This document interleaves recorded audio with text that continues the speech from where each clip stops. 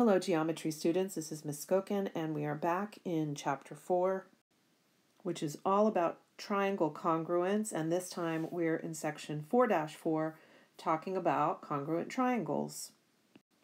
Our objectives are use properties of congruent triangles and prove triangles congruent by using the definition of congruence. Vocabulary, corresponding angles, corresponding sides, and congruent polygons. And we are going to, as always, get started with a warm-up. Question 1 says, name all sides and angles of triangle FGH. And as most things in geometry, we're going to draw a triangle FGH so we can look at it and we can see what's going on. Now that we've got a triangle to look at, we're going to name all of the sides using proper notation of this triangle FGH. We can see that the first one is segment FG. Just a reminder that we distinguish between lines, rays, and segments by the symbol above the 2 points that geometric thing goes through. And in this case, segment FG has the segment sign over it. The next segment that makes up a side of this triangle is segment GH. And of course, the last one is segment HF. Again, another reminder, segment FG and segment GF are the same segment. Next, we're going to list the angles on this triangle. And they are angle F, which we can also call angle, in fact, let's do that. Let's call angle F angle HFG. Because remember, we do often need, when there's more than just one triangle or one object in our diagram, sometimes points are involved in more than one angle, and so we need to be able to name our angles using 3 points. So HFG, and again, a reminder, the letter in the middle is indicating the vertex to you. So our next angle can be called angle FGH, and this time angle G is the indicated vertex. Our last angle would be angle GHF, and once again, H this time is the letter in the middle, so that's indicating the vertex to us of the triangle. So we've got our 3 sides and 3 angles of a triangle. Question number 2 says, what is true about angle K and angle L, and explain why. So we notice we have 2 different triangles, triangle IJK and triangle NML, and we see arc marks. In angle 1 and angle N, we have 1 arc mark. In angle J and angle M, we have 2 arc marks, and we remember, because of the third angle theorem, that means that angle K and angle L have to be congruent to one another. That leads right into question 3, which says, what does it mean for 2 segments to be congruent? And if 2 segments are congruent, we might say it in a lot of different ways, but basically it means that they are the same length. And that leads us right into the next question, which says, what makes 2 geometric figures congruent? Now, all of these questions in the warm-up have really been leading us towards this idea of geometric or congruent geometric figures. And so as we reflect on the questions that we've just answered, we realize that in order for 2 geometric figures to be congruent, they need to have congruent corresponding angles and congruent corresponding sides. It wasn't very long ago that we learned about dilations, and of course dilations are transformations where we have 2 geometric figures that have the same angle measurement, so they have the same shape, but they have different sizes. So that dilation introduces 2 different geometric figures that are not congruent, but they are what we call similar. So we'll learn more about that in the future coming up, but for right now, we're going to say that in order for 2 geometric figures to be congruent, we need to have congruent corresponding angles and congruent corresponding sides. In the box, we can see that there are properties of congruent polygons, and it's basically what we were just talking about. congruent corresponding angles, congruent corresponding sides. One thing that we need to really make a note of is that when we are naming a polygon, we need to write the vertices, we need to write the name of the polygon in order. And so what that means is with our rectangle PQRS, we can name it in order of the vertices, how they appear consecutively.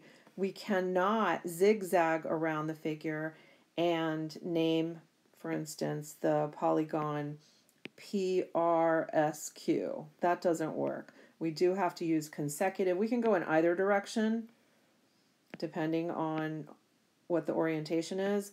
But it does need to be consecutive order as we go around the outside of the figure. The other thing that is important for us to mention is, and this is kind of a prelude to example number one of the things that we need to do is be very conscious of the order in the name of the figure. And for example, in our example number one, where we're naming corresponding parts, we can see that the triangle PQR is congruent to triangle STW. And I just want to draw your attention. That means that we're going to have a segment PQ. That segment PQ is going to correspond to segment ST. First two letters with the first two letters. We can see this directly in the name of the geometric figure. So let's go ahead and get started on example one. And we're going to start out by drawing triangles, because of course that always makes it easy for us to figure out what's going on in this situation. So let's start with drawing triangles. Our triangles don't necessarily need to be in the same orientation, but for right now we have put them in the same orientation. It's just a little bit easier for us to look at. So let's get started naming the sides that are corresponding and congruent in our two congruent triangles. The first one, of course, we already mentioned, and that is segment PQ is congruent to segment ST.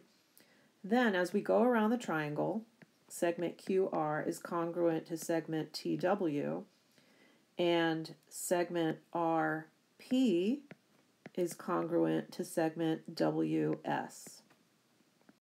Now let's list all of the angles that are congruent. In this particular diagram, we have a choice because we don't have any conflicting triangles or other angles. So we can name each one of these angles with a single letter this time around. So angle P is congruent to angle S. Angle Q is congruent and corresponding to angle T. And angle R is congruent and corresponding to angle W. All right, let's move on to the now you try. You have an opportunity to work on this one and turn the video back on when you have completed your question. Whether or not you drew the figures, you could have just used the names. Hopefully you were able to come up with the angle names and the segment names without any difficulty. If you do have some questions, of course, bring them up in class. Let's take a look now at example 2, using corresponding parts of congruent triangles.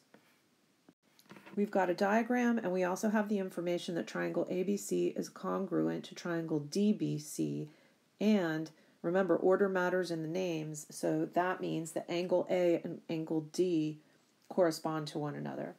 So because these two triangles are congruent, and we can see that both of them are right triangles, there are a couple things that we can write down that we know. For one, angle BCD is congruent to angle BCA.